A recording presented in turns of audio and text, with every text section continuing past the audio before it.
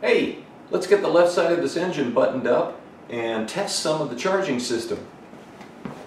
Welcome to Urban Monk TV.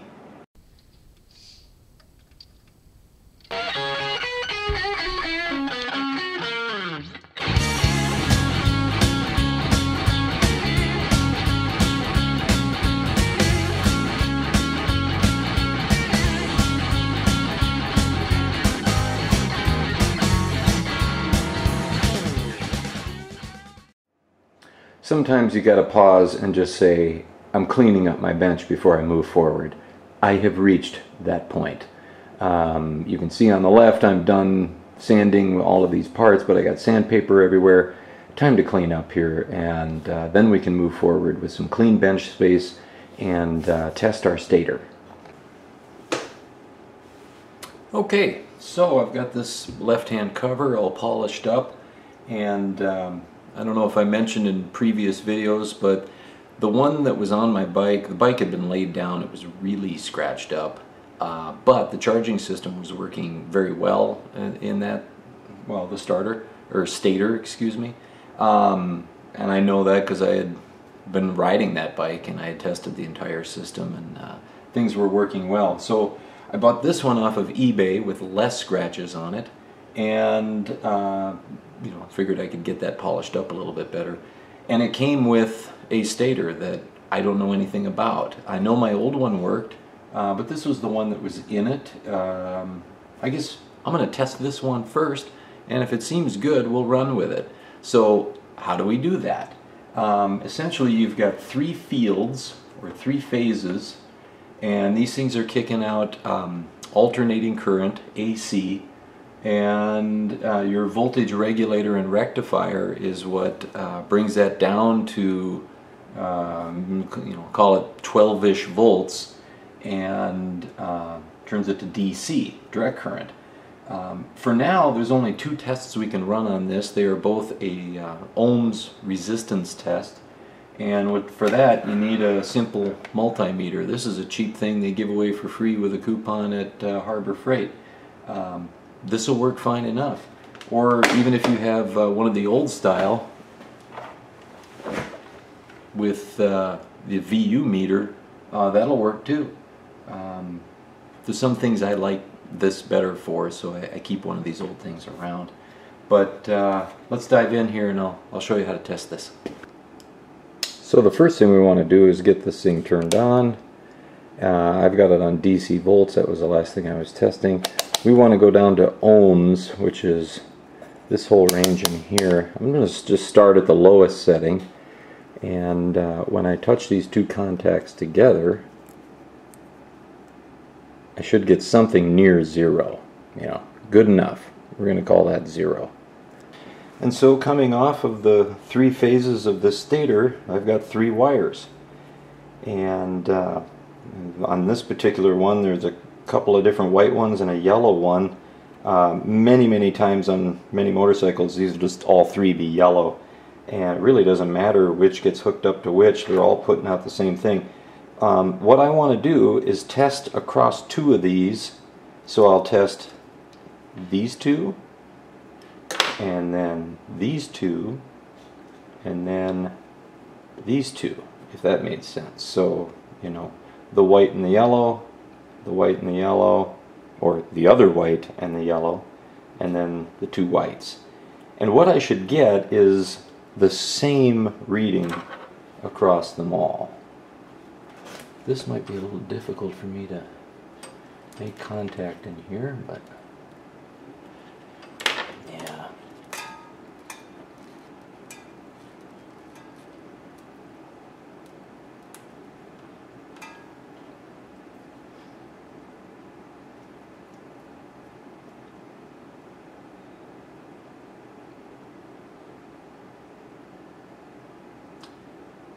So nearly zero. That's the other one.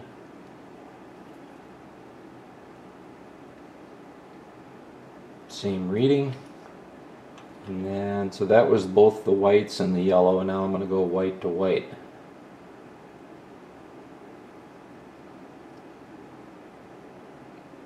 Same reading. Good sign so far. What you're looking for is sameness.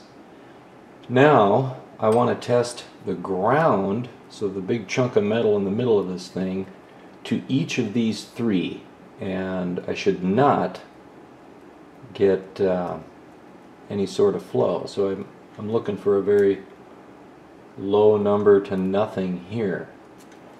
Now that's a good sign, but I just want to make sure I'm really making contact here.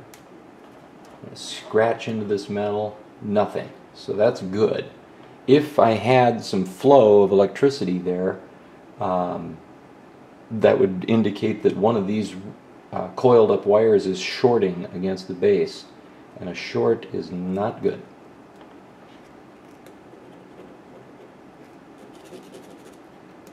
Nothing.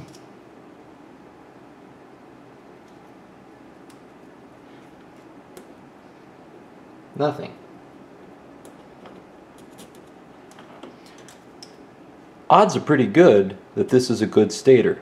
Once we get it on the bike and running, then I'm going to want to test with the engine running that I'm getting, probably 70-ish volts of AC out of any two of these, and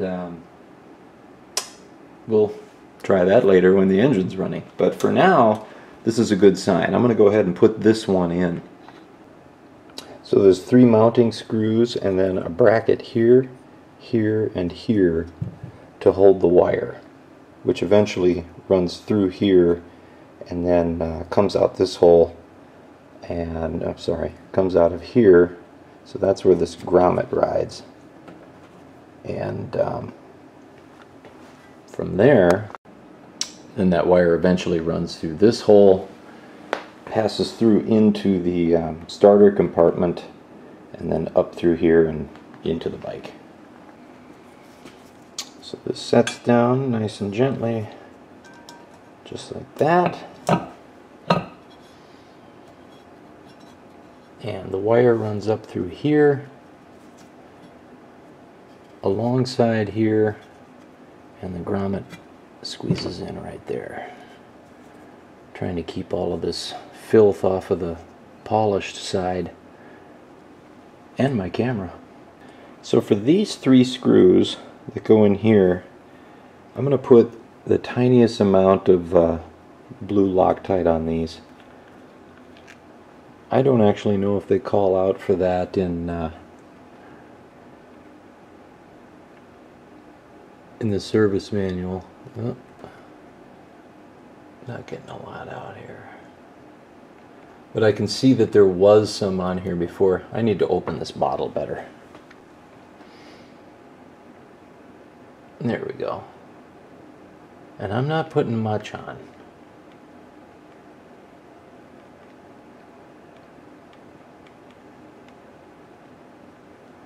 I'm having to squeeze this bottle very hard, and my worry is it's going to go pew and squirt Loctite all over those electronics. So there, I got it. Just a little bit, not much.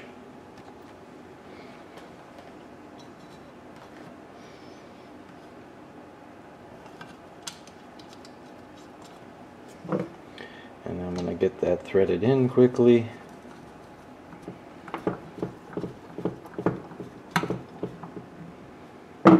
And the next one. Thread lock just because you don't want this to loosen up. If it does and gets off center at all, there's a lot of vibration in here.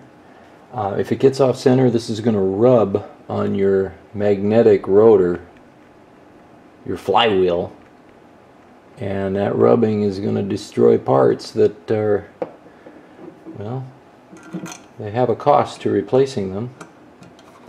Plus, it's going to leave you on the side of the road eventually. And I'm not going to torque these down too tight because they are just Phillips screws. They don't have to be torqued too tight because we put thread lock on them. That's what's going to keep them from loosening up. There. Now I can put in my wire guide or hold down, whatever you want to call it.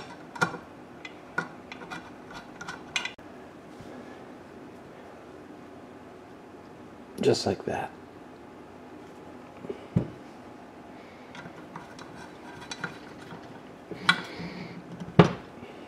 And then we have one little one here.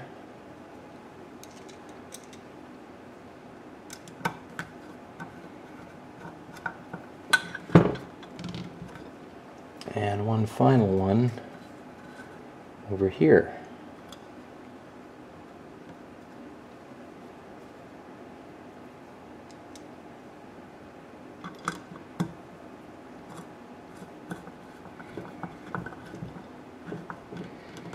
There we go. Now I got to find the cap to my thread lock. Okay, so this is oriented on the bike like this. Here's your flywheel in here. Here's your starter gearing and the output shaft on the starter. And what we need to do is figure out which bolts go where. This one came with a set of old ugly bolts, but I've been trying to convert to these nice socket caps that look better. And so, to figure this out, I'm going to go to the parts finder online, and here is the part, and they are bolts, that's a 5 there, these are all 6s, and that one's a 6, and there's a 7. So what size are those? Scroll down. 5, 6, and 7 are 6 millimeter. 5 is a 45 millimeter length. 6 is 40 millimeter length. And 7 is 35 millimeter length. So now I know which bolts go where. Okay, so what I need are 2 45 millimeter, 5 40 millimeter, and 1 35 millimeter. I didn't order a 35 millimeter. I've got 20s and 25s. So I'm going to first see if a 40 millimeter will do the trick, because I've got extras on these. And if not, I'm going to cut 5 millimeters off of it. And where that one 35 millimeter goes is up here.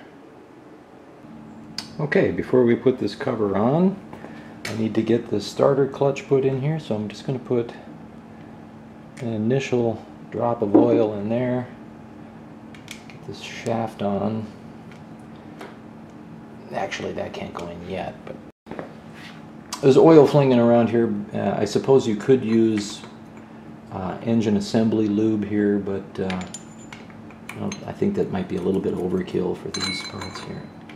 Try to line this shaft up, get that in there. So should only spin one way clockwise on this clutch, and when the Bendix engages, it'll turn it over the other way.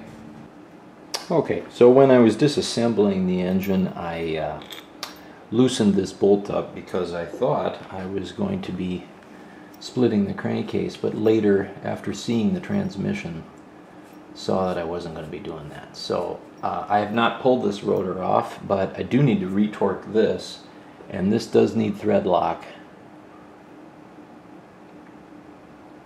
I'm not going to overdo it here. The torque on this bolt is 43.5 to 50.5 pound-feet. Yeah, that's enough.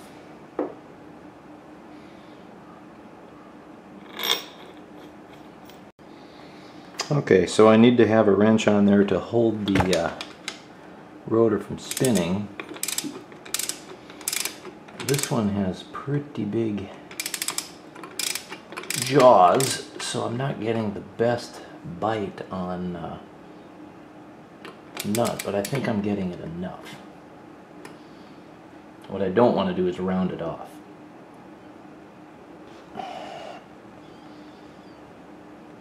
I may go to a smaller one,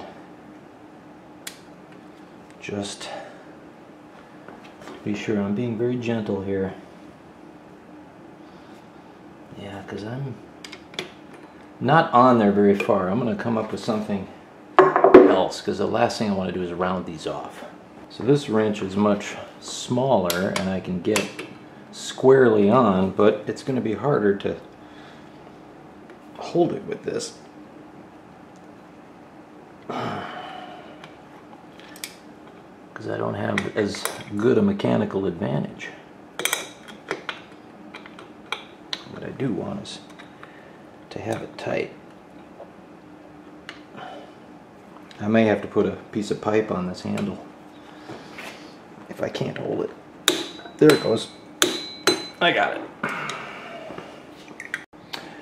So here is a good example of why you want to be using the parts finder or parts breakout. There was a washer here that I didn't see. I didn't have it with the part. How it got separated, I don't know. It ended up around this bolt, and I realized when I was trying to clamp down around the rotor that this thing was interfering, which made me think, does that even belong there? So I went to the parts finder. Sure enough, there's only supposed to be a lock washer here, and so this guy goes here. The problem is there's supposed to be another one on the other side, and I gotta go look for that. So now I know I have the one on the inside. There's also one on the outside. They're both exactly the same according to the parts finder. And sure enough, I found it stuck to this part right here on the other original cover that came out of here. So parts finder saves the day. Don't forget those two washers. And again, we've got oil in this whole area, so seal the gasket. So this is all oil in here, so I need to get some RTV down in this area and around this grommet.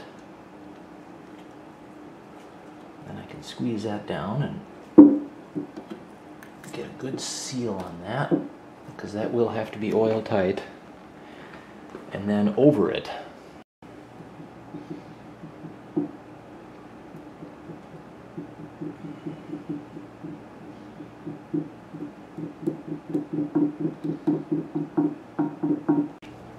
so we want to route the wire through our gasket. Oops, got it upside down. That's correct.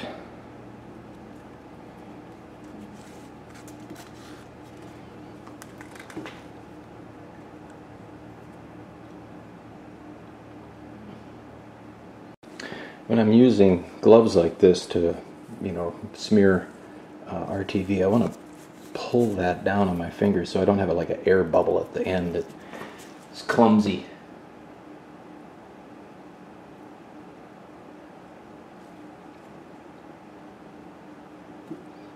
Then I can just get a nice, even, thin spread. So route the wire through here.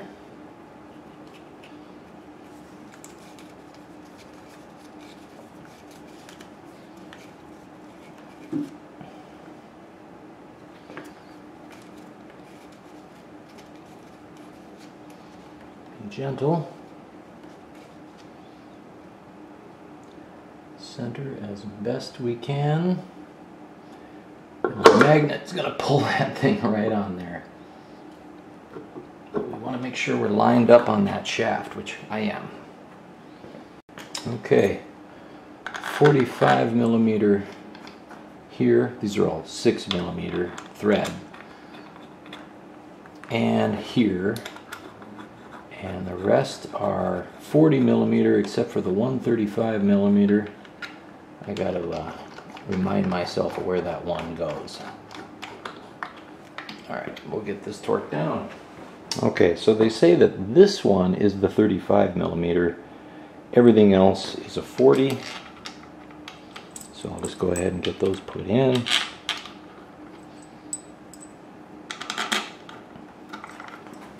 So just to try it, I took this 40 millimeter and put it in the spot where the 35 is supposed to go, and it's starting to bottom out right here, and I can still see I've got a millimeter to go.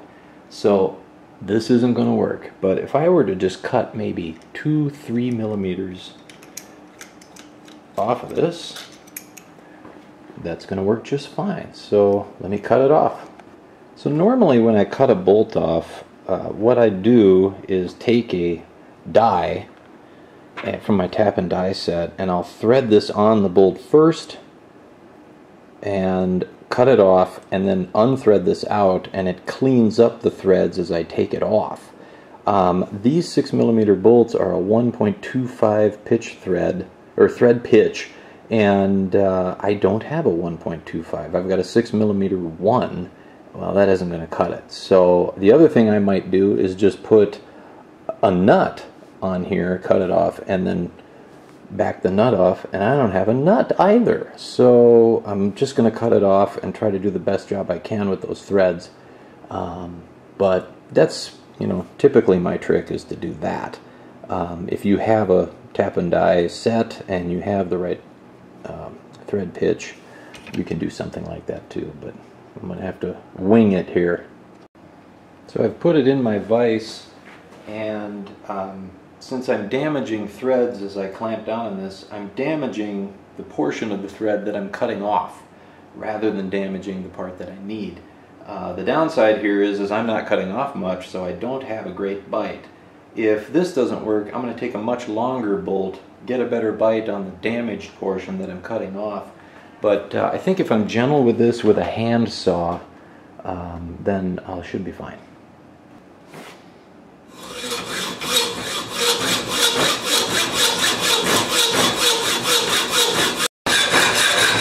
I'm nearing the end, so I'm getting a little bit less pressure and getting more gentle, trying to get a clean thread as I cut off.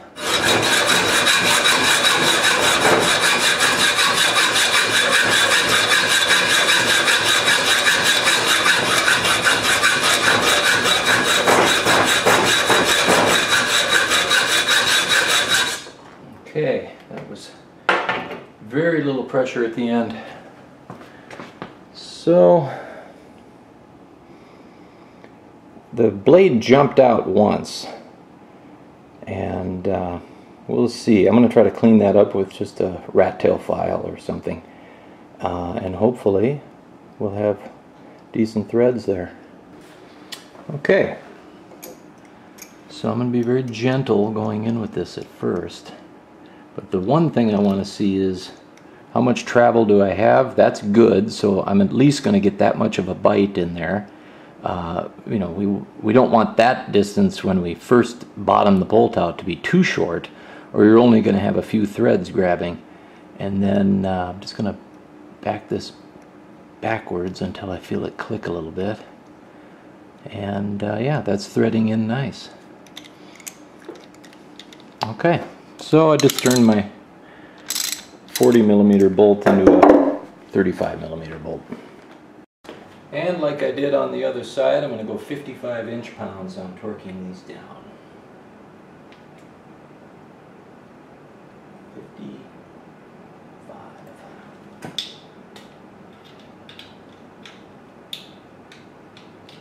Not much.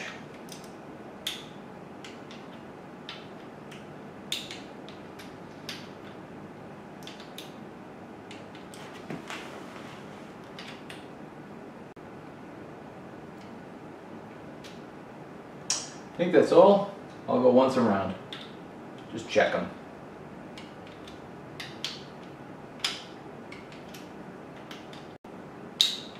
Okay, 55 inch-pounds. Got this a little muddy. I'm going to just grab that aluminum polish again and just by hand give it another quick polish.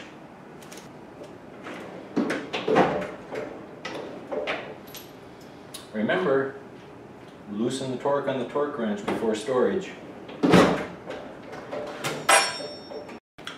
Okay guys, this engine is done for the most part, and I've already started working on exhaust. I think I'm going to keep that footage for a separate video, and I'm going to end this engine series here because I'm really not going to do anything more on the engine other than toss the starter in.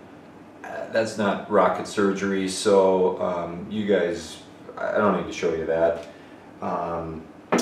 It's done. I want to give you one final, well, it's not the last time you'll see it, but just one once around to see the completed engine, I think it came out great. I don't know, when you're the person that does it, it's like when you cook a meal for friends, you know, they're all raving about your meal and you're thinking, this, that, or the other thing I could have done better, but I think it looks good. You know, hope you guys like. Here's a once around.